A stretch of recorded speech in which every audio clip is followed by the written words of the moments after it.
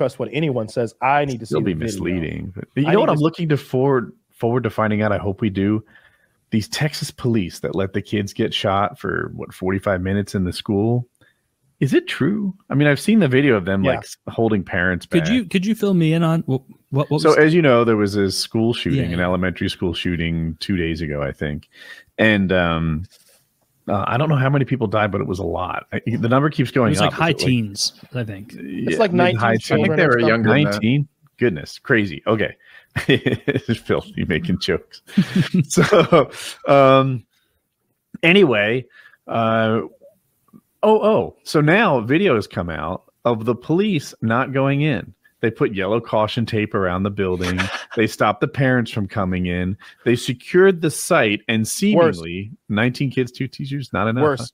It's worse than that. They seemingly gave the shooter all the time and space he needs. This is during the shooting. Yeah.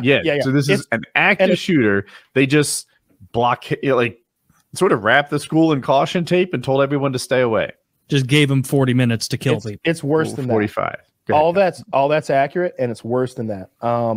When he showed up, there were two officers there, and they ran away from him. They ran away from him and called for help, and then he went inside and killed everyone. So two officers ran away. He wasn't in a firefight with those officers. They were in a firefight and they ran away. He won the firefight somehow. They escaped with minor injuries, which when cops say that, it means nothing. It means they were scared. It means nothing when a cop says minor injuries. They hurt their feelings. Because when it's time to get insurance benefits or write something up for somebody to get a fucking medal, if he'd scraped his knee, they'd have fucking said, "Oh, contusions to the leg and bleeding injuries. His uniform was ripped from his body." Dude, you blew the knee out in your jeans. Like that's what it would be. Tripped over the. But instead, it's like two officers received minor injuries. I want to see if he actually had body armor on too, because that's one of the things the cops said.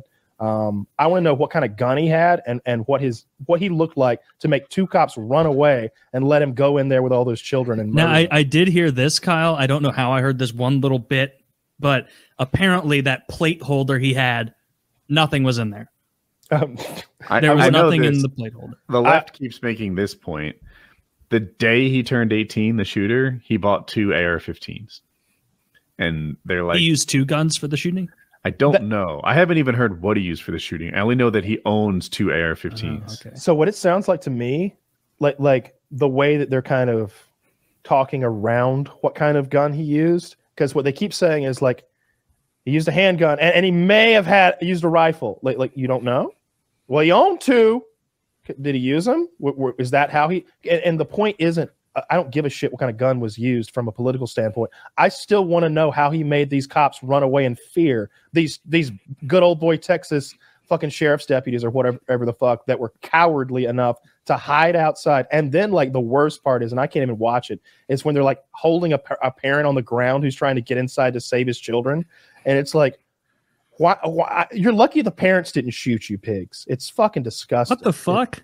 I bet no answers have come out surrounding this. I want to see, and I really want to see like how they eventually killed the shooter, because I wouldn't be. It sounds like they're so fucking cowardly that maybe he walked outside, finally was out of ammo, and then they shot him when they were sure he couldn't pose any threat. I wouldn't be surprised if that's the case. Which, good job, kill him.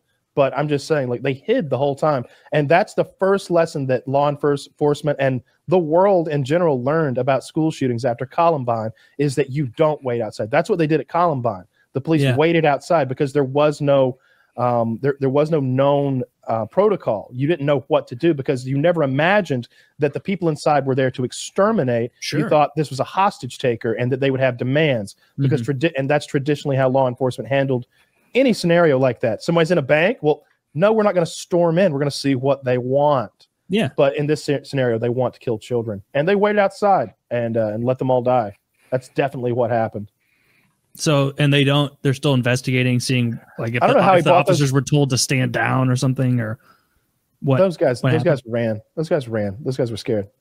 It was terrible. But it wouldn't just be those 2 guys. No, all the cops. If there was enough time for them to wrap the school in tape, it wasn't just 2 guys who ran away and then came back and taped it. It would have been the entire PD being told to hold off. Pussy. Yeah, and by the way, there were some policemen who had parents inside, and they were allowed to go in and retrieve their kids. Yeah. But all the normal non-cop parents, they can't go back there. I forgot that little bit. Yeah. No, some that's of the ridiculous. The only cops who went in saved their own children and then ran away with them. It is those cops should all be in prison for the rest of their lives. That should be they should be getting rounded up and humiliated on TV right now. Their pictures with the word coward should be underneath it. Like the president should be calling them cowards. They should be publicly shamed until they can't have employment anymore. You want to cancel somebody? What's the source? These are the guys.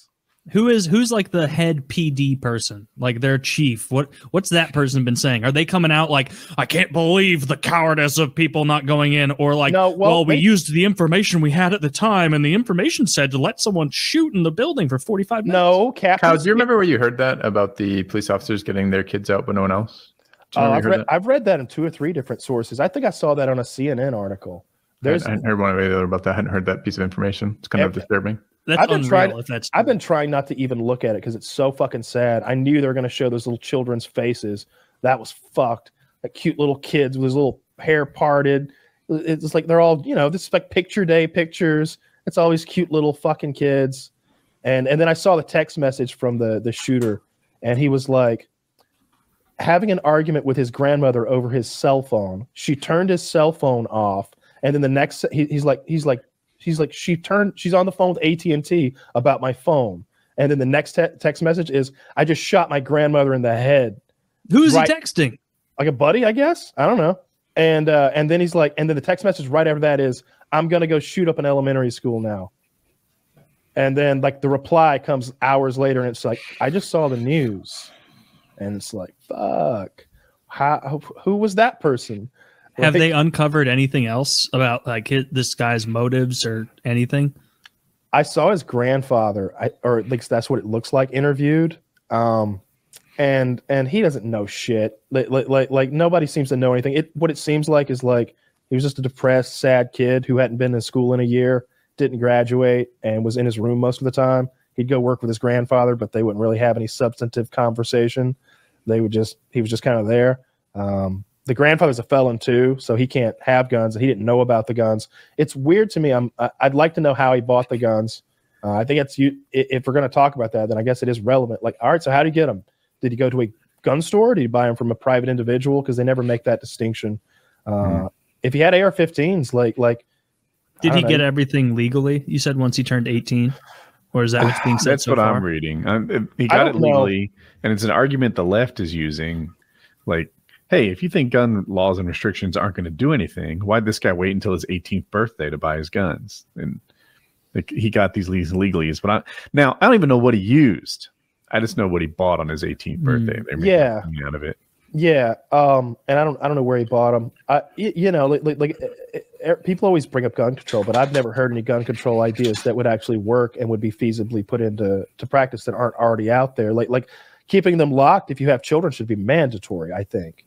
But how do you enforce that? Are we going to go into every gun owner's home and make sure he's got his guns locked up properly? How are you going to know who all the gun owners are? We'll need to make a list. Are we going to round people up if they don't apply for the list? We gave you 6 months to get on the list. You're not on the list and you own a firearm. Well, now you're guilty of a crime. Are we going to do that? Because you're going to have to do that if you want to enforce that law. And a lot of people aren't going to like that. Most if you want to enforce it accurately, I would do it like auditing. Like, so the only way that it'll work is in your house accurately. We've got laws already that they don't really enforce. Because for example, there's an accident in the house with kids in it. The police come, they check to see the security of the guns. If they're not in a safe locked up, well, now you got a second problem to add to the list. And that's how they do it. Like, people know, like, man, if something was wrong, cop comes in here because my wife called me for being too drunk and abusive. And now I got 2 problems because the cop noticed my glass gun case, or like. Yeah, I do like the idea of getting people's self motivation involved in that, right? Get people looking after their own interest. You could probably get that through if you did something like that, because most gun owners want their guns to be stored if they've got kids. But if you don't have kids, you don't. Like, if you don't have kids in your home, like, the idea of locking your gun behind like 2 or 3 switches and levers is absurd. It's insanity to you, because the whole purpose was you needed this tool at a moment's notice to defend your life. Like that's the scenario that a lot of gun owners have guns for. So like, You're not going to convince them to stick it in a bunch of locks and drawers and safes and vaults and special drawers. None of most of that stuff's nonsense anyway. Those special drawers and stuff, you know, like that Jason Bourne shit. Maybe you guys ever used nonsense? Guns? Or I don't trust any kind of a lock that requires a fingerprint. What if I don't have my fucking finger and I need the gun? Like, again, we're talking about the thing that we need if you're sweaty? To defend our lives. Like there's a reason cops don't have fingerprint activated. I thought you were holsters. saying secret drawers were bullshit, and it's like, I don't know. But secret drawers are cool. Yeah, have you seen those secret drawers where the guy like leans on the headboard of his bed and a shotgun rolls out?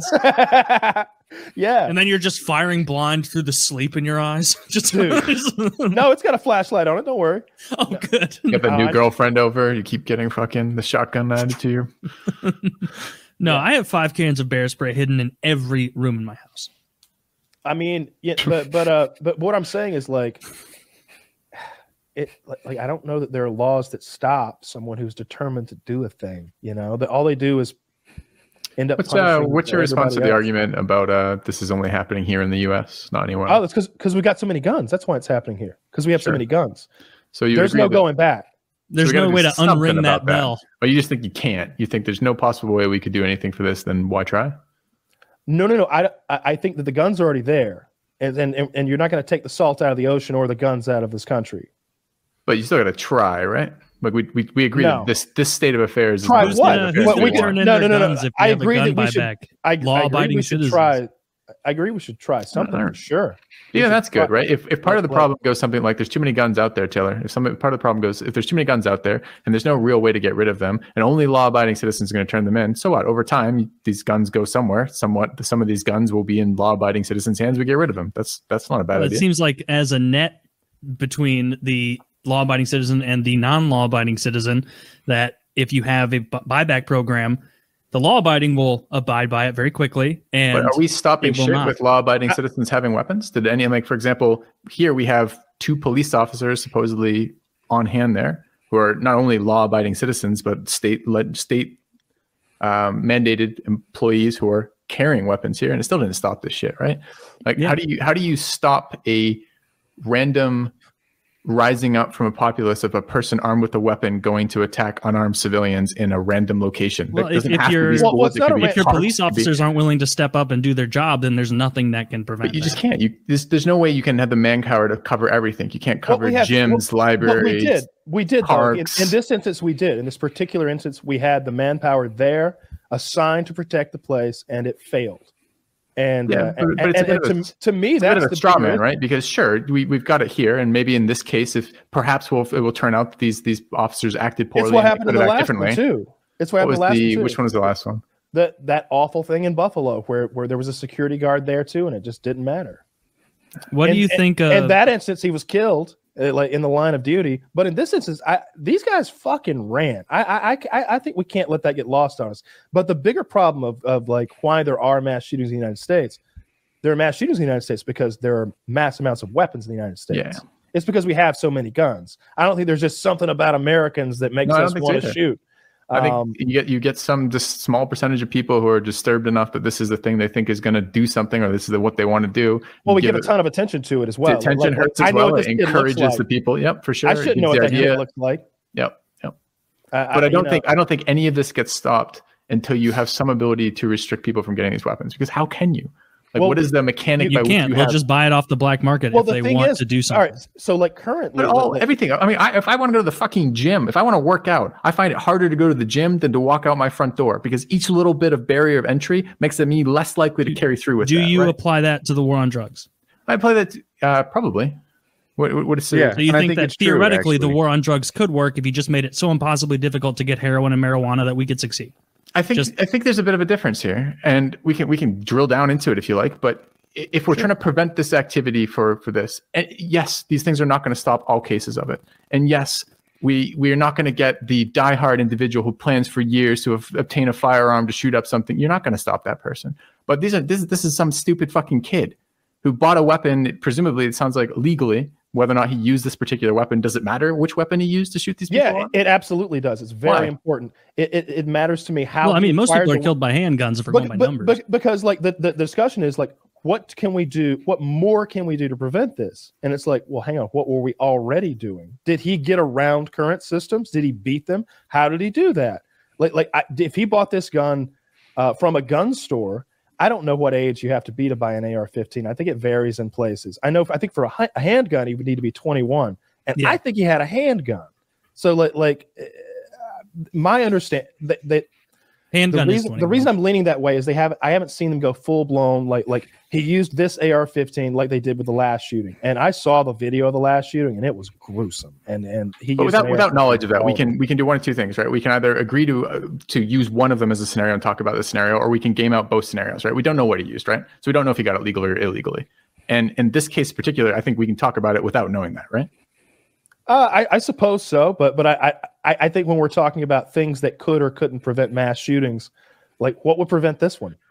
Like let's take it one at a time. Like what could have prevented this one in particular? I think that if there had been people who took the reports of him torturing animals and videos online and collecting firearms last year, if that had been taken a little bit more seriously, maybe something could have been done. When you hear about people torturing animals, when people online? upload videos of themselves torturing animals and that doesn't get somebody to investigate, that's a failing of its own.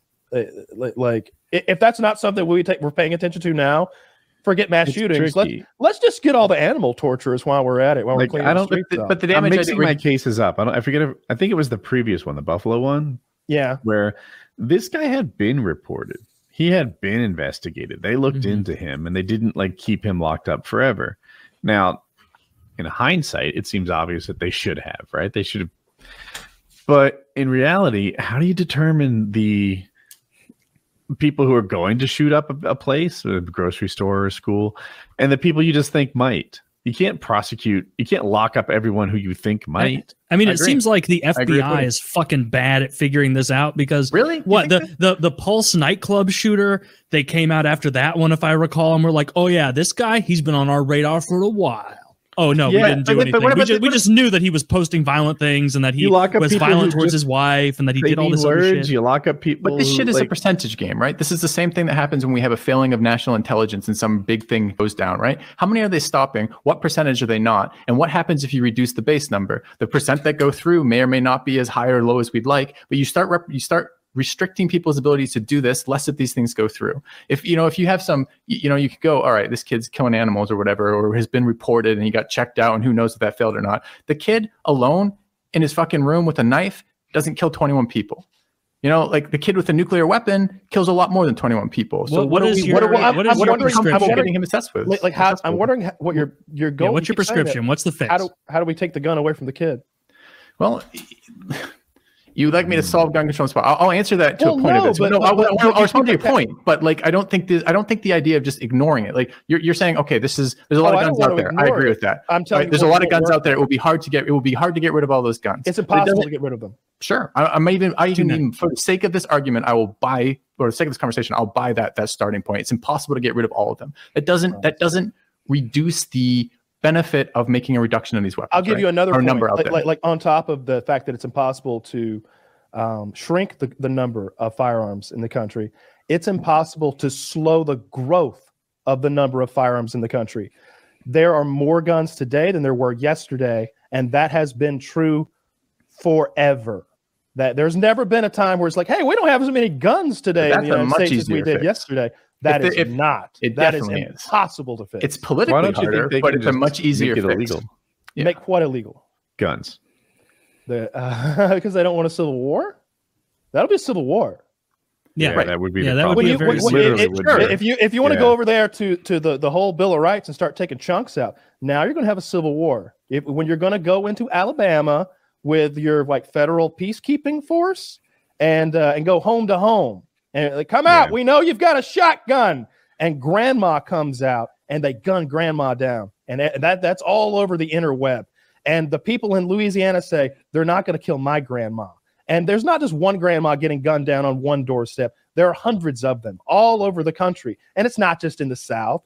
There's plenty of people up in Vermont that what are they, the live free or die? Live free or die, New Hampshire. Yeah. Their grannies are getting gunned down on doorsteps. Anti-taxation message. All of a sudden we realize maybe we should have left all those armed citizens who were just following the Bill of Rights alone. There will be a civil fucking war with grannies dead and politicians getting What are we okay assassinated. with? What do we want? Do we want to go, okay, we're going to ignore this and allow this problem to continue as it is? Are we okay with this number of children dying? I don't have any kids. I've got no vested interest in this. I'm against, obviously, people's kids being killed for this, but I'm not sitting here going like I have a strong stance on gun, but it seems pretty simple on guns rather. But it seems pretty obvious to me that if a percentage of people are going to do these attacks, and the bigger and more powerful the weapon they have, the more damage they're going to do, then limiting the access to weapons they have is going to limit the damage they can do. Now you say, okay, well, we can't get rid of guns. We can certainly restrict that. And the analogy I was trying to make is in something as simple as something as interested as I am in fitness, the likelihood of me going to work out reduces when I have the simple step of going to the fucking gym as opposed to walking out my door and getting on a bike or running, right? If that simple step is something as effective enough for me that it reduces my workout by a percentage, making them jump some extra hoops to get their weapons is going to reduce that by a percentage too. Is it going to fix it? No. Is it going to be the only cure? No, but it's going to reduce that by some degree. I think that you would see very little reduction in the outliers, which is what we're talking about. Mass shootings have gone up those in the last people, 30 what years. Those people would hang on. What those people would hear is you can't have this, and there a lot of those like weird personalities are going to hear, well, I didn't want one until you told me I couldn't have one. Maybe I will shoot up your authoritarian ass. I don't think you can. You're not going to stop the fanatics, Kyle. I agree 100%. And when you start trying to ban a particular kind of weapon, you'll find that you've just jumped in to it'd be like if like a politician tried to jump into one of our favorite video games to balance it, not knowing anything about video games. Like it would be like if Mitch McConnell wanted to come over to Civilization 5 and the Lek mod and be like, I love the culture win. That's what we're going to do. Start balancing out all of the cultures. And he's doing it from his limited knowledge of that world and its rules and all the multifaceted things. I'll take an L on that and say that I don't know a lot about this culture. It's so hard. I couldn't do it. But I was going to say, that's the other part I was going to go with this, but none of us are experts in gun law and the implications of each of these different policies. We're all not an expert in anything, bro. So exactly, well, may or not be true, but we're all just talking out of our asses here for this. So I guess kind of engage with that core concept for me a little bit. And Kyle, why do you think the reduction in the power of what these people have accessible to define them would not? Because you have to define that now, and a politician will be the one to define it. Well, but this is like almost changing the scope of the conversation. Are we talking the idea, or are we talking the specific input of what that is line by line of that? So I can't. Okay. If you had a magic wand, if you had a magic wand that could make guns less powerful, then obviously now less damage will be done by guns. Maybe we'll have to go bombs then. But what I'm saying is that like it's not a feasible thing to do. All right, here the guy in New York that shot all those black people. He had one of those AR-15s who had been heavily modified to meet state compliancy in New York.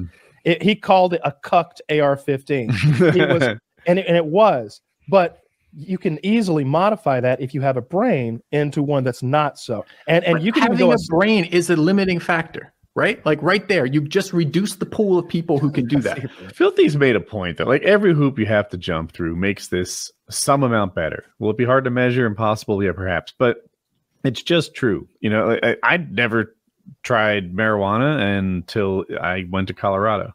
You know, I just didn't want to. I don't know how to find an illegal drug dealer in North Carolina. And you weren't motivated to do it either. It probably wasn't. It is inherently true. Like the more barriers you have up, that's why I was curious about the drug question, because like a lot of the people who present this in the context of guns will be like, "Oh, the drug, the black market solved nothing. There's no way to solve drugs. They have to be legal." So I like your consistency on that, Filthy. What I don't like to do is have like hypotheticals about like, I mean, they're fine to have for a conversation, but if we're getting to the core of the argument, it's like nobody wants children to get shot. That was fucking awful. It's really been bugging. It was literally just that one guy. Everyone else doesn't like what that one guy did. Yeah, I wonder if what he thought while he was doing it. Like, how fucked was he that he could even do something like that? But there's a small hole in that argument, right? Which goes, we all might agree that we don't want the outcome, but if some people are not willing to take steps to reduce that outcome, then what is it? What do you actually take from that? Well, you go, yes, they don't want that, but there's a bigger thing that they do want. So, and again, like I don't have a vested interest in this argument personally, like one way or the other on gun rights. I don't own a gun, but I don't particularly care one way or the other on that. But I think I think Memorial Day sale, they're cheap right now. I thought about it a couple of years ago. Almost did end up with one, but let me know. I got some tips. Yeah, we had that conversation. But again, the point being that exploding ammo. If we do nothing about this, or rather allow the state affairs to happen as it is, then we're basically saying, okay, we're accepting this degree, and perhaps even a rising degree, as you said, more guns are being pumped out than ever before, a rising degree of these types of shootings. And it's currently not only restricted to shootings, the school shootings, these get a lot of media attention for this, but any of these places could potentially happen. We've seen the nightclub shootings. There's nothing that prevents us being a park or a library or any other gathering of people. We had the concert shooting, right? Like these things are gonna happen while there's people who are not people with these ideas and personalities and problems who have access to these weapons. And that seems the inevitable outcome of making them so readily available. So I would, my solution, honestly, look, if I had a child in an elementary school, my solution needs to save my child. I don't want to start lobbying for dollars and putting an infrastructure together and start looking at Supreme Court justices, because that's what anybody who wants to yank guns away, that's their plan. Their plan is 30, 40, 50 years from now, maybe we can chip away. If that's your goal, to like legislate against guns, good luck. Good luck. Okay, you might as well legislate against oil. Get right on that one too. It's not going to fucking win. You're not going to win. It's not going to win. The Ford hybrid vehicle ads? No, I haven't actually. Services? No. Yeah. Before we jump to the Ford ads. We've got to hear from. Doesn't hire him.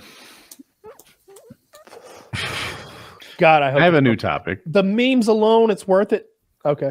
Oh, I don't know if it'll land or not. Because we have Filthy. Filthy, if you could look at that, that is China's. Am I going to regret clicking this link? No, it's fine. Okay. China's social credit system explained in an infographic. Oh, really? I haven't seen this. It shows the kinds of things that would like get you social credit points and the kinds of things that would cost you social credit points. So some of the get stuff is pretty cool. Like engaging in charity work gets you points. Taking care of elderly family members positively influence the neighborhood. Donating blood. Heroic act. Praising the government on social media gets you points. Helping the poor, having good financial credit history, and committing a heroic act, as Kyle mentioned. Now, some of the things that lower your score. Cheating in online games. Okay. Participating in anything to be deemed a cult. Insincere apologies for crimes committed. Scary. Spreading rumors on the internet. Posting anti-government messages on social media. I bet that's a lot of the rumors. Not visiting aging parents. Illegally protesting against authorities. Traffic offenses. So, I'm sorry, are these rank ordered? Or can I just say that I'm on board with this system like 92%. Mm-hmm. This sounds like I really like the visiting the elderly. We don't do enough of that. Cheating on online games. I love the cheating of the online games, and they need it over there. Those fucking cheaters. Another word, and Jesus Christ! I think another word sounds so much. And giving blood, I like that too. They won't take mine because I got like syphilis antibodies or something. I don't know what they said. Really? Because I bet your blood is fucking awesome. If I took your blood, I'd get jacked. If you took my blood, you get acne.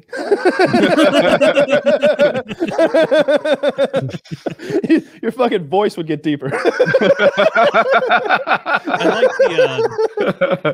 like the stuff like visiting the elderly. You're right. That's good. But then like spreading rumors online or saying anything about the Chinese government, it's like, I was hoping to hear how wide and it's funny how they structure it like all of these things do, where it's like, oh, if you donate blood, a very specific thing, donating blood, you can get points. Oh, if you say something we don't like online, yeah. And then if you insincerely apologize about it, yeah. Or if you spread something we deem to be a rumor after the fact, yeah. And so it's like, oh, so there's a million billion ways to get lowered down and only a couple of small ways to go up. What are you going to visit elderly people every day? You're going to give blood every day? It is true. It does seem to start with a knock you down system. Yeah. No, this is a pay to play. We know how this shit works. Easy. Look, all you got to do is Jack Ma doesn't play by that rule. Just don't be an asshole, right? Like they're saying people are spreading rumors about the government online. I don't like that either. All right. I don't want you out there spreading rumors about my government. Get out of here, busybody. Where are you from? Aren't the important bits? I want nothing but rumors. Aren't the important bits what they do with this? what we're going to chip away at your score. Yeah, they put you in jail. We chip away at your score enough, you won't be able to find gainful employment. But I mean, employers should definitely look at your score to see what kind of person you are. I would love it if there were a cool guy score that everybody had been accruing since the time. What would I do to raise my points? All right, cool guy score. You would post woke memes on Twitter. Traffic violations. Bag 100th girl. So let's say cool guy. Traffic violations are a mixed bag. Speeding, cool guy points. Running a red light, you lose cool guy points. See, you see how that works. Doing a donut in a parking lot, cool guy points. Under 18, cool guy points. Were there girls older there? than 18? Only if there were girls there. There were girls there, but they were underage. How's that factor in? That's extra complicates it. The multiplier. Those are the only girls who think donuts are cool. what are you out of your mind? What are you gonna do donuts for a bunch of 30-year-olds? That's why I do donuts in front of KB. Call the cops. Oh God. I would like some sort of because right now we got this like credit system that doesn't even take so much into account, right? Like they don't care that I'm paying my cell phone bill apparently on time. Yeah. Like, they don't care that like I pay my garbage man on time, but they do care if I like have some silly credit card that they'll just. I don't know when they'll stop sending them if I kept saying yes lately, and they do that for everyone. I feel like I don't know. We need a real credit system. These Chinese are onto something. Well, they are winning. Like I don't believe everyone's beating us anymore. We need to have a war to be sure, because we thought Russia was pretty badass, and it turns out they're not as good as a bunch of Russia has been shining our wheels all month. This has been it's not going great over here, right? The mass shootings, the economy's looking rough, and fucking inflation is terrible. But look at how high our inflation numbers are. Regardless of whether you're liberal or conservative or whatever the fuck, we all know our president is kind of like pitiful. Half in the bag. The last one was embarrassing. So is this one, but for a very different way. This is like grandpa needs to be like, his wife is there so much, and I think she's there for a safety system. I'm not even laughing at him anymore. I feel bad. Like he's a diminished man. It feels bad. But we're not Russia. Jesus Christ. They can't do anything right. It's hilarious. Did you ever, like, in your head, put Russia on like equal tier with China? Maybe I thought about it differently. I always had like China as a much like higher tier, like a long time ago, like in the 80s and 90s, they were the second, right? China's a rising star. Russia feels like it's a falling. Perfect. The thing is, they did have us believe that Russia might be second or third in best armies in the world. Remember the premise of like I don't remember which Call of Duty it was, but the premise was that Russia had swept across Europe, like all the way to France, and they had also paratrooped into like the west coast of the United States, and it was a fight for LA or some shit. You were like in small town America with a 50 cal, like it was like Wolverines. I don't mean to be anti-French, but I do think that Russia would have an easier time in France than Ukraine. The French would hold them back with their lives. They can't take it. You think so? Like last time. Yeah. Didn't the Nazis conquer France in like 4 hours? I watched shorter every time of the retelling. Huh? I think it literally was like 2 days or something, right? I watched a documentary about that, and they explained it was like they went at skipping speed to Paris and then conquered it, and then that was it. This is fucking easy, Hans. War is so much fun. Look, you're surrendering on civilian. Hello. I just want to point out that Tiller's now been holding that thing for 2.5 hours. That's nothing for him. That's amazing. His left hand can't do shit, but his right hand's going for 3-4 hours before. Yeah. No, I watched a documentary that explained why France like capitulated so quickly, and I can't remember the finer details of the war lines or whatever and how everything progressed, but I came away from it being like, oh, they were kind of had a raw deal. That wasn't really fair then, I guess. And, what it is war or whatever, but it seemed like they weren't prepared properly for what happened. Well, I can't remember the finer details at all. The Germans basically like debuted that strategy of blitzkrieg. Lightning war, and no one had ever fought like that in the modern era. And so France didn't anticipate them being able to cover the amount of ground they did, and so it was like they were caught flat-footed at every single encounter. Yeah, although at some level, At some level, you do have to wonder, like, no one had thought strategically of the strategy of taking things quickly. Like, I understand it's not exactly that, and I don't want to, but it just sounds like that's probably been thought of once or twice before. What if we attack them really quickly? No, that would never work. You know, like a lot of technologies had like convened as well to make it possible with the more reliable engines. Period, because you know World War I, like there's a lot of I'm sure it was like, you know, like counter to like the current idea of like digging like fucking trenches and like holding this bit by bit. I'm sure, but it's still hilarious at some level. That when you think of Blitzkrieg, I always thought of just like, all right, everybody go that way. But then I watched like it was actually from the 40s, and it was one of those like silly black and white animations for the U.S. Army explaining it, and it was more like a spear penetrating through the line, and the line could eventually was pierced, and then like everything behind it forming this channel that now the line was completely pierced, and you had enemies to your left and right, but the front kept piercing more, and the back is like filling in the gaps like continually. There was a very organized maneuvering thing that was going on via radio and highly trained, cracked out troops because they were all on amphetamines. Wasn't the Maginot Line a big part of it? I thought this was the deal, that France had this wall that they invested a lot of time and energy into to protect themselves from the Germans, and the Germans just went around the wall. And now it's like a famous analogy for people who do that everywhere. You know, you've got the most secure door in the world with 2 windows next to it. Like that's the Maginot Line. And I remember something about that as well. No, World War II is fascinating. It's one of my it's the coolest thing that's ever happened, I think, in human history. The Russian tactics versus like the Blitzkrieg tactics. Like the Russians literally were just like, just keep going. Like just keep going. Do you remember when we played Company of Comrade? Just go, dude. Just go forward. And it's like, I'm hungry and I don't have shoes on. Can I go this way? Point this way, then go forward. What was the game that we played, Taylor, with the World War II? It was an RTS. Medal of Honor or something. Company of Heroes or something. Company of Heroes, something like that. It was the top 10. Company of Heroes 2. That's what we played. It was so fun to play as the Russians because they had like a penal squad or something, like maybe a penal grenadier squad. Yeah. So like 8 guys just running in like brown uniforms, and they all you could make them all throw their grenades at once and decimate some fucking Wehrmacht like high level German nonsense over there. It was funny how that game played out too, because like, if you played as the Russians, it was like your tanks are cheap as shit. Your conscripts have horrible aim, but they're cheap as shit. But you just keep pumping them out. And if you played as the Germans, it was like you got to save up and get that Tiger or that Panther tank, and then you protect that Panther tank because it's going to destroy every other tank that comes in range. But you can't let it take hits, you know. And you got your little like elite Germans, and then the Americans were kind of like the middle ground faction, if I recall, where it's like your tanks weren't as good as the Germans, but their infantry weren't as bad as the Russians. What a fun game. That was a good game. That was a really good game. I like to do those just like bottleneck defense strategies where we just have tons of emplaced guns and stuff, Bofors guns and stuff. That's a really fun game. I wonder if there's a new version of that. That was fun. Yeah, we would just play and be like, all right, we're doing another custom map.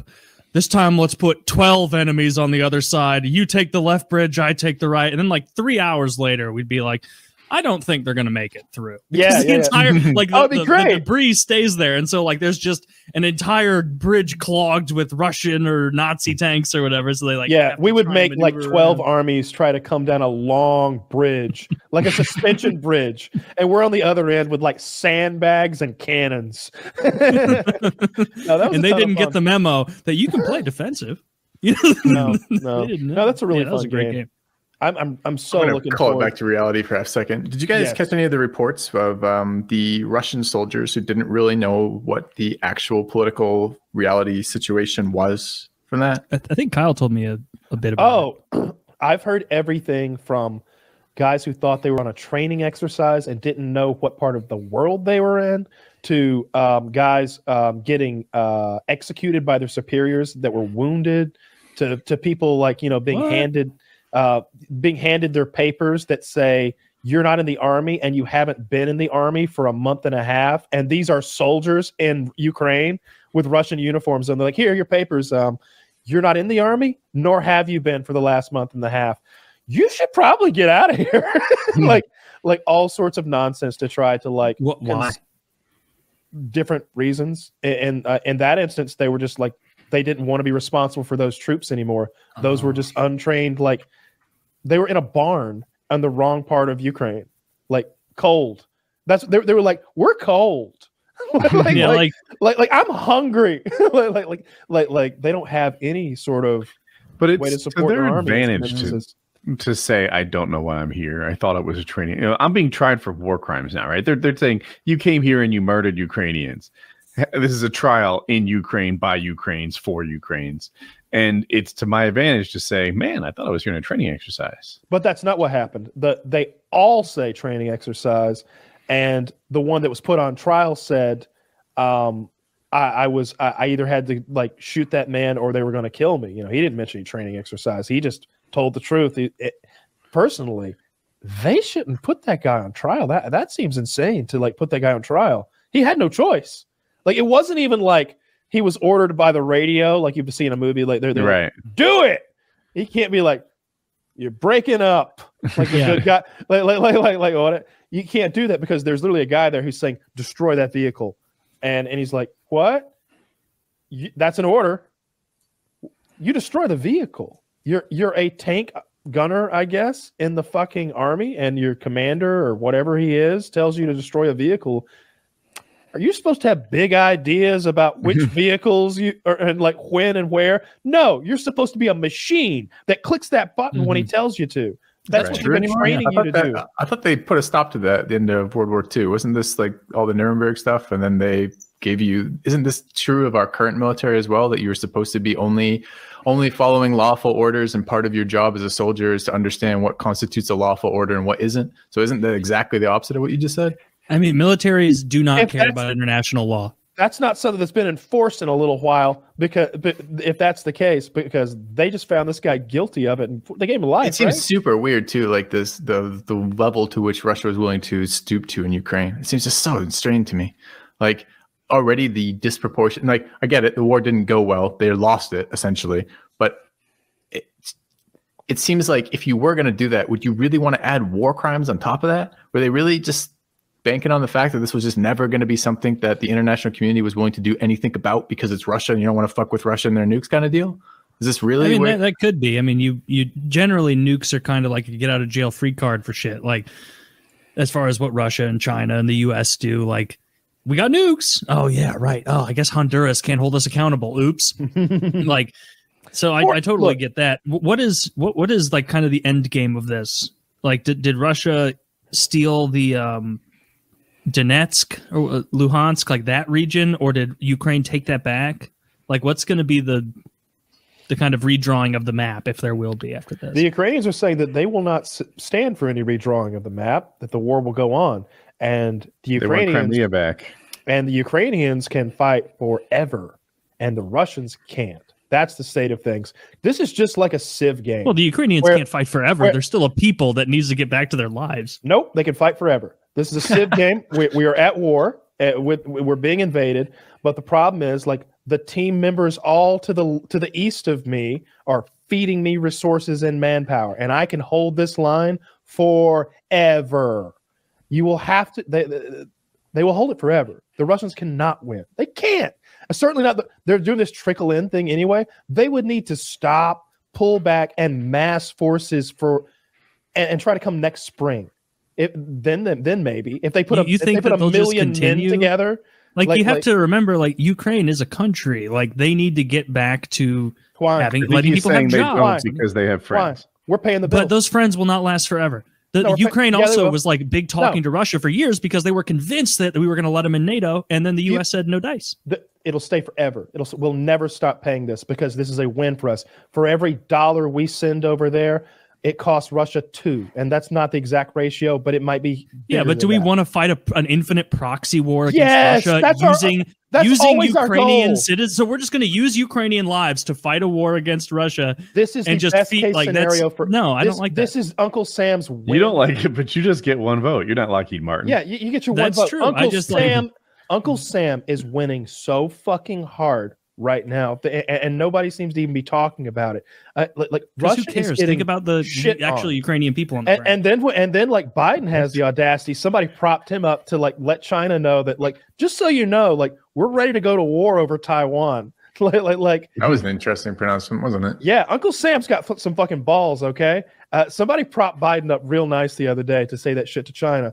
And no, this thing in Russia, we want this to go on as long as possible. If this is happening 5 years from now, the world is a safer place for it. But that's not good for Ukrainian citizens and the people there. To basically, where are you from, Taylor? What part of Ukraine you hail from? You know how I am. I don't like us getting involved in this shit. Taylor, you're absolutely right. Like, you don't want to use citizens of a foreign country in a proxy war. We're not using them. We're helping them. They can decide if they want to stop. They don't want to stop because Slavic really, they'll decide. So there's no influence of the U.S. egging on, proxy warfare between the nations. If Volodymyr wants to strike up a deal with Russia and agree to like some new battle lines, he's free to do that. He can't join NATO. And don't think of him as some pawn of the West, because he's not standing for that either. Like, he's doing his own thing.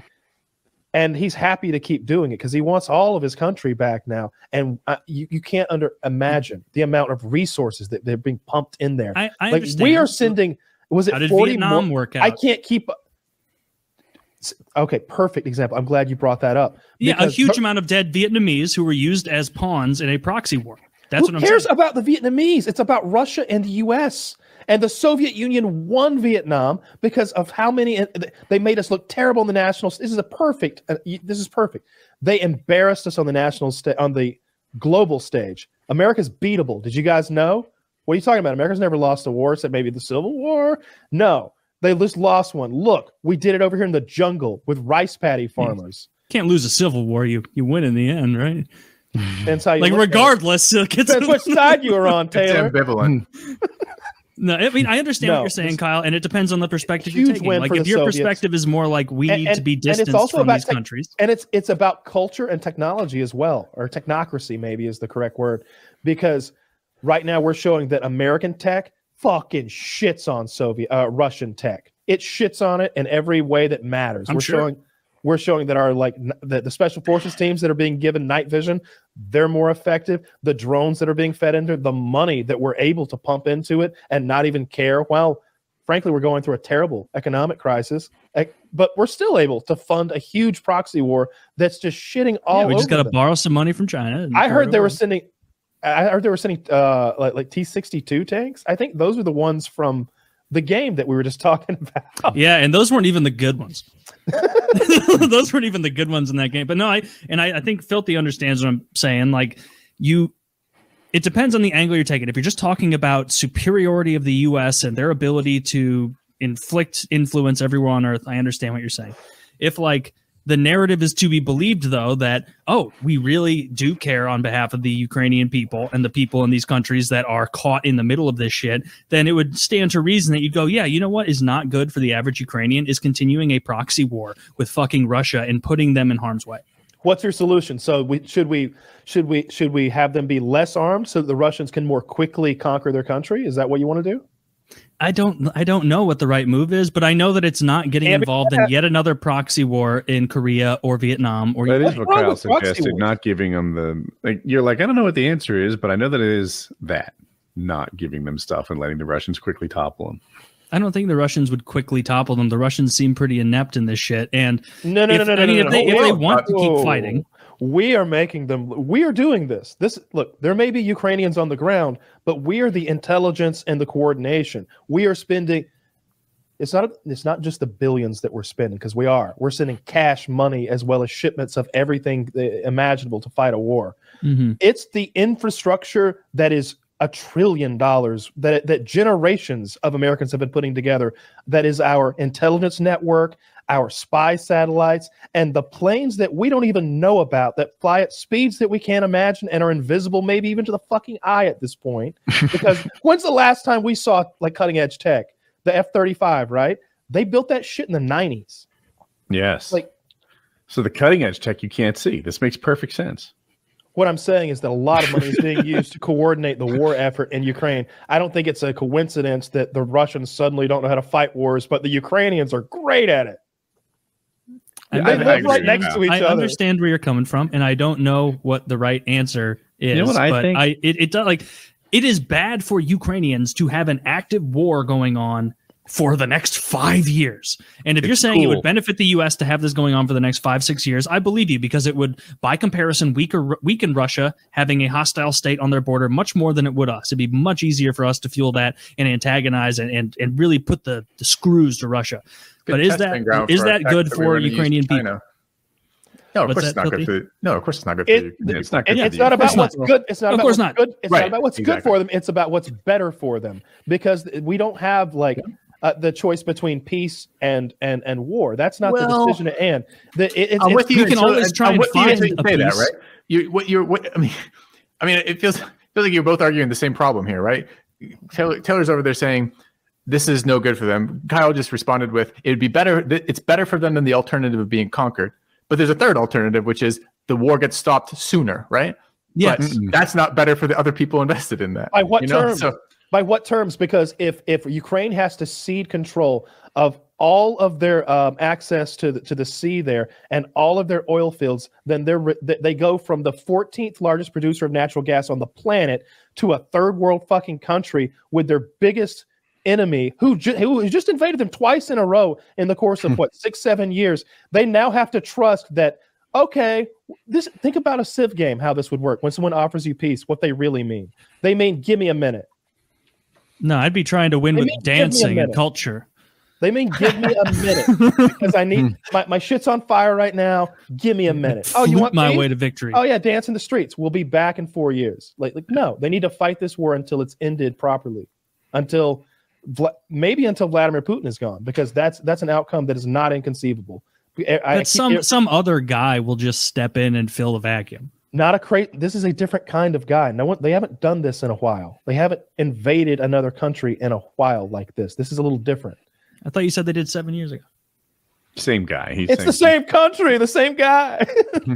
I'm saying like Boris. What you're saying. I don't think Boris Yeltsin would be like, invading countries and blowing up. Well, let's dig them up. Exhume Boris. Finally, we're coming up with answers and not just problems. Now we're coming up with solutions. but in the end, I do think that the war going on is what's best for Ukraine. I think that their position can only improve, and that Russia's position can only get worse. It's not like anybody's funding the Russians the way that the rest of the fucking world is funding Ukraine, and the rest and a huge portion of the world's economy is choking Russia. They're going to be forced into a situation that can only be more advantageous to Ukraine.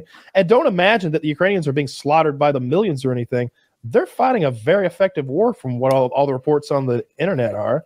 I mean, their lives so many millions of people's lives have been absolutely uprooted, destroyed. Like, they can't return to their homes. So their let's make Russia pay for it. Like in the past, when a war like this would happen, like the loser would have to pay. Like maybe we pull it. See, Donald Trump, maybe that's his thing. Maybe he comes in, he's like, we're gonna build Ukraine and Russia's gonna pay for it. I mean, that would Donald. be Donald. That would be very funny. I would like that if he did. But come on, everyone would be like, you lied the first time. No. What have you? No. I got even better. We're gonna rebuild Ukraine, and Mexico's gonna pay for it. Now I'm on board. and I would like it if he actually made Mexico pay for it, though. You couldn't get Mexico to pay for the wall. So we need to invade Mexico. As soon as they refuse to pay for that wall, we need to explain to them that current boundaries did not allow for an effective and safe barrier between our two countries. And so we have to invade on the basis that we need a smaller American lives are in danger. Wall. Because they won't control the immigration issue. We have to do it for the betterment of our citizens, to keep them safe. And there's no way to do it correctly with the current borders. So we would have to invade, and we'd have to take some territory. And that is where the wall would be placed. And it wouldn't be just a wall against illegal Mexicans. It would be a wall against all Mexicans. That'd be more fair. I'm over the whole. And they would pay for it if they wanted to use it. If they wanted to come over here, okay. I would like a moat at all. Oh, there would be a moat.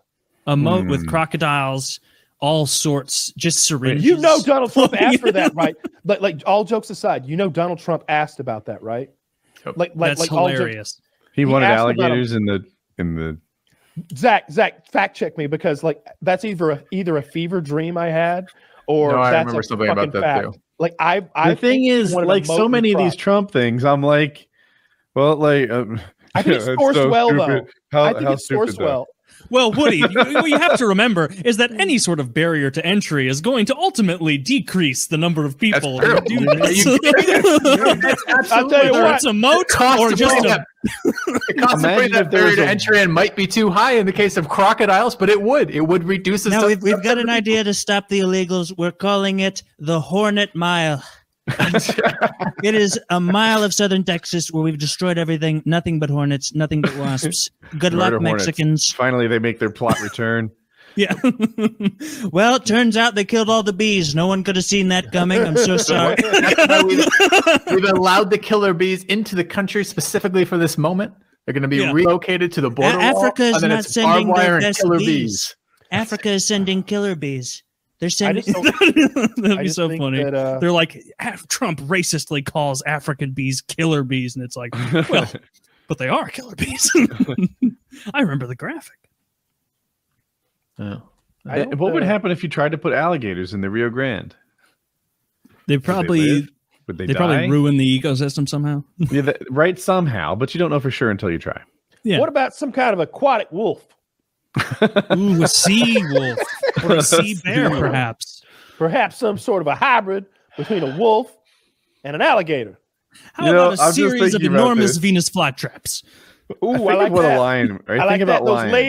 Those lazy immigrants would be taking a nap. You crawl in, being digested. I was thinking the Rio Grande. If you were to inhabit it with lions and sea lions, the lions would be a way bigger problem.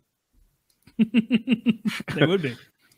I guess. I don't know. Sea lions, are they even aggressive? Yeah, I think I saw. Is that a sea lion that bit that little girl in the ass and pulled her into the water? That famous little Reddit gif. That's always funny. You're like, I think they get really big. No, I would like it if our southern border was protected by all sorts of ferocious things. I would like some sort of a big mirror that's like a magnifying glass in the sky that could like beam down and burn like invaders. Yeah, I'd like some sort of Eye of Sauron, some sort of Colossus of Rhodes that's animated and comes to life. I want it to aesthetically appear, though, to just be an enormous magnifying glass, an old-timey one. Mm-hmm. I'm okay with that. Yeah, and it adds a little bit of class to the horror. But I really just, I'm passionate about our borders, and not just the southern border, the northern border too. I think we should shoot any of those fuckers that try to cross either border. I'm passionate about our eastern border. The UK is coming again, and I will not have it. People think they're done. They're going to reconquer us. They're going to try. I think that we should have gotten rid of all those people in Hawaii when we conquered or bought it or whatever we did, because they've just got. I don't know. I don't like. They've been sassy ever since, right? They've been sassy and racist. Frankly, the biggest racists in this country are Hawaiians. Preach, brother. Preach. If I were president, I would take them off and make it illegal to be Hawaiian. I would just want them gone. Like I feel like we could make up a story. Like how many people live in Hawaii? Like what is it, Zach? Like 2 million, 3 million? But it's not all Hawaiians, right? It's just the Hawaiian. It's which ones it is. It's all those fucking vowels. Brown skin, overweight, gotta go, right? There's 3 million people in Hawaii. I thought there was way less. There's some fat tan guys, and we'll filter them out, though. There's some fat tan guys. Don't worry. If you're a roofer from Alabama on vacation, don't worry. You won't get stuck right. up into One that takes his shirt off to prove how white he is. He's got the lines. Have you ever seen, look how burned I am. See? Like, all right, let him work. It's a farmer's tan. I saw a roofer one time, and his tan, to me, when I saw it, I was like a teenager, but I remember thinking, like, that's like a disability that you have. Like, you're so tan that you look wounded. like he was a different race. He had transcended into like some sort of Latin colors. It's progressive. How in like the fighting world, if you spot a dude with really cabbage ears. I'm messing it up. Yeah, What are they called? cauliflower. Cauliflower. Thank you. With really messed up cauliflower ears, then like it's like, oh, respect. This guy's a practitioner who's been at it for some period of time. As a lifeguard, we had people with leathery, destroyed, ugly skin, tattoos that look nothing like the day they got them, and it was like, you know, they were like cauliflower ears. I believe let me in. I need to do some. I want to do some traveling soon. I need to. Where to? Oh, I don't know. It'd be cool to go to another, maybe to Europe somewhere. Seems like a fun time. You know. He's still based in Colorado right now. Where would be your first stop? I'm in Georgia right now. I'm moving. Well, I don't want to say exactly when, but by the end of the month, I think I'm gone. Should be gone from here. Nice. To another place. I have not. I've been here in this home for like 3 years, and I didn't intend to be here more than 6 months. It was initially like, I need a place to lock down right now that's like affordable enough that I can keep paying it even if I'm in prison for the next 2 years. Because I was like, I don't know if I'm going to get 0 time or 3 years. That's kind of what was in my head, and I didn't know. So like, I just kind of got this place, and that was the idea at the time. But I want out. I want out of here. So that's happening very soon. Good. I need to start packing. Oh, okay. So it's Easy really to procrastinate packing. It sucks. It's unpleasant. I've never hired movers before, but I'm definitely hiring movers this time. I was gonna say, like, it didn't sound like anything you would do. Why would you do your packing? It sounds like exactly the type of thing you would. Well, I definitely am going to do the packing. I don't want anybody going through my stuff. There's no way those people don't steal. There's no way you can send packers into a house and be like, yeah, put it all in boxes and send them Just to do the packing and stuff you really give a shit about that you're worried about gets stolen first, and then have them pack the rest. My stuff's mixed together. Like, you could open a box and find money. Like literally, like I was in a box the other day and found like $400 cash mixed in with some UFC gear and a book about weed with kittens. The fuck? You just have like you live in like a Skyrim dungeon. I was gonna say, you just find loot. Yeah, a mixed loot box. This makes total sense of Kyle. What he just said, I think, if I understand this correctly, is the last time you unpacked, you were so lazy about it that you couldn't hire a packer this time because there's too much shit mixed in there that you care about and you never paid to find it. That's just how I store my gear. Like, all my stuff is mixed together. When you kind open of in a pile. In piles, yeah. Like you open any box and there's no telling what's in there. They're not categorized. Like if you open a drawer, you're gonna find fucking sex toys and condoms, but you're also gonna find like an ID from 8 years ago and like maybe some sort of tactical harness so that you can rappel. Like, there's gonna be horrible nonsense. weed. It's so dry and crispy. No, I went through and got all those crispy little bits out, but like there were crispy bits around for a long time that I kept having to go into like the back corners of drawers and be like, if somebody sees those crispy bits, there'll be trouble. And like, I'm like picking these little crispy bits out, like like trying to get every little speck these of ancient marijuana nugs. Because like even after like multiple raids, they leave like marijuana crumbs laying around, and it's like, you guys, last time they were here, they literally like went into the back of a drawer and got all the crumbs. They did that. They charged me with crumbs last time. I think maybe on my paperwork it says I had bastards 15 grams or maybe 16 grams. It was literally measured out what I had. It was 14 grams. It says it to the decimal point. Anything above that is crumbs they found. And I know they were crumbs because I'd have smoked them if they were anything but crumbs already. The whole reason I was getting weed that day is because I was out of weed. I had no more. That's the worst, sucks. right? Like I thought I was about to like go get stoned as fuck and have a good day, and instead we like start the arrest process. So it's a real like the road forked right there, and it was like, man, I thought this was gonna be a pretty chill day. I was gonna make nachos. Life was simple at 9 this morning. Oh man, that was so wild. I love that. That day's like every little bit of that day I remember. There's days that you just completely forget because like nothing happened that day. Right. You did the same shit, different day. That's a day I remember real well. Like that whole day. There were a lot of like memorable moments that they just kept coming one after another at a certain point. Now that was fun. I remember my favorite part was being in the drunk tank though with that moron and thinking like, look at this moron. He got caught stealing a shovel or something from his neighbor's shed, and then going like, "You're in the same cell." Right. They don't differentiate here. Yeah.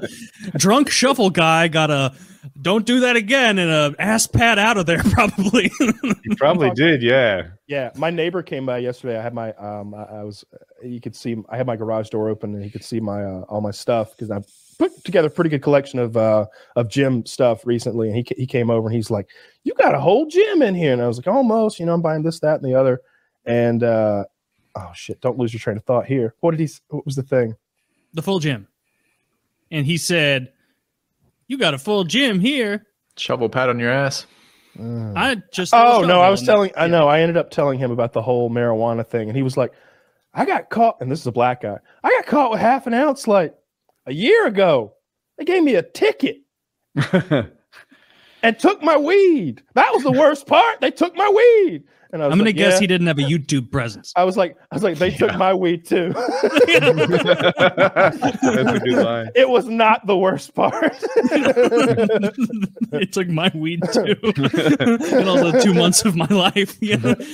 Oh, please. If it had been 2 months, it would have been no sweat. If the wheels of justice moved a little bit fucking faster, if they could have been like, we got you. All right, so here's what we're going to do. We can drag this on for 3 or 4 years, or how about you spend 2 months over here in this place?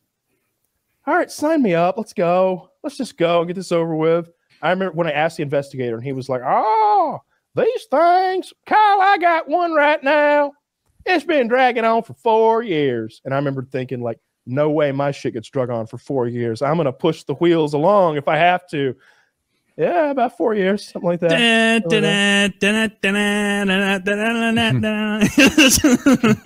No way I'm getting caught up for 2 years of probation. Yeah, it's crazy. And then Delta 8 being like legal and so fucking powerful, like in the wake of all that is such a silly thing too. It's so strong. I have to be careful with that stuff they sent us. You told me Delta 8 was less strong. Now different kinds. They got like THCO and all sorts of different things now. Is it the different kinds or the inconsistencies with the packaging and the honor? So I think that one of the things that when vaping in general first started out, and people would be like, "Oh, people are getting popcorn lung and they're getting lead," and it's like you only get poisoned by these things if you buy the most shitty imported Chinese stuff. Mm-hmm. Everybody in America who's into this is kind of like it's kind of like that myth of the candy with the razor blades in it. Yeah. Like, dude, nobody's putting razor blades in your kid's candy, and nobody's poisoning your vape juice either. And so like, I think that the quality has been consistent across the board. It's just that I've started using more potent stuff and also like the different variants, I'll call them, of hemp or whatever the fuck. Because THCO just hits so much stronger than Delta 8, and HHC does as well. I tried some of that last night. I didn't realize when I was buying it that it was HHC, and who knows if it was, but I went to this like bootleg little South Carolina store. This has 2 prices on it, and it just says Starburst. Guarantee they didn't get licensing from Starburst. No way. They don't. And there's a sticker that says THCO. A sticker with a QR code on the back. It just says THC. That'll infect your phone if you scan that. Don't do that. So I'm not fucking scanning this shit. I'm not doing anything with this shit. Those the real question is, did it work? Oh yeah. Well, I haven't tried this kind yet. This is unopened for later. But the HHC kind, it was called One Up, and it was a bootleg picture of Mario with like an eye patch on, and it was like a little mushroom on there, and it was like 4 peach rings. Yeah. Just 4 of them. Didn't say how many milligrams were in the package. Didn't tell me how much. It just said 1 up and then a picture of Mario unlicensed. and I ate the first one and then went to dinner. My wife was like, "You feeling it?" And I'm like, halfway through, I'm like, "Yeah, I'm feeling pretty good. Feeling pretty ripped." And I realized they were going to be strong and good. So I went back to the room. We weren't doing anything the rest of the night. Took all the rest of them and just got Silly hot. I thought you and your wife were going to split them. I don't know why I thought that. No, she has her own gummies. She likes the really weak ones, so she'll take nibbles off of those. But I was just like, I'm on vacation. I'm about to, finish up the Blues game. It doesn't look like we're going to win this one. Let's get blasted high. So at the very least, when the Blues lose, I'll be like, I'm so high, I just want to read my fantasy book, not be upset about this. And so I did do that. I sat in the bed, and while my wife slept, I read my fantasy book for hours, watched the Blues win. It was a great evening. Vacation Taylor sounds a little like Hank Hill. I'm so high. I'm so high to read my fantasy book. I want to read my fantasy novel. I've been listening to so much of that fucking Hank Hill rap that Taylor turned me on to. Oh, no. That shit is so funny. Hank Trill. It's Hank Trill, and he's a legitimately good rapper with like crazy hard lyrics. And it's like, dude, some of this shit is like harder than the hardest of gangster rap. He's like he's like he says something like, the last guy that fucked with me, I tortured him for 3 days and shot him in the face. Have you heard that lyric? Like that's just there's a lot of them. That's just in there. And I was like, God damn, for 3 days? Like, what did he do? Like, it's funny because like the guy, he does the voice really well. Yeah. And so it'll go seamlessly from like a bar about like, I love propane, it's the best way to cook your meat. And then the next bar will be like, I'm going to rape you and your entire family. And it's like, oh my God. Like, you're the propane guy, but now you're talking about murdering. He's talking about his like minions and how he sicks them on people, how he has Dale. Dale Drizzle is a very funny character. Yeah. He does Dale's voice even better than he does Hank's. Dale's a tough voice. Like, I can only even kind of do him if I'm yelling. Like that's the only way I can get. Hank, your boy's playing with Joseph. Not playing with Joseph. Your son's trying to do something gay with him. Like that would. He's like, Chopper make you dance, hopscotch. I'm listening to this and I'm like, that's actually really good. It's really funny. It makes me laugh every time. I would pay money to see the animated music videos like done by like Mike Judge's team, like the legitimate ones. Oh, I sent this to you guys. I know Woody saw it, but it's that thing from the Johnny Depp trial where he had like texted one of his friends for like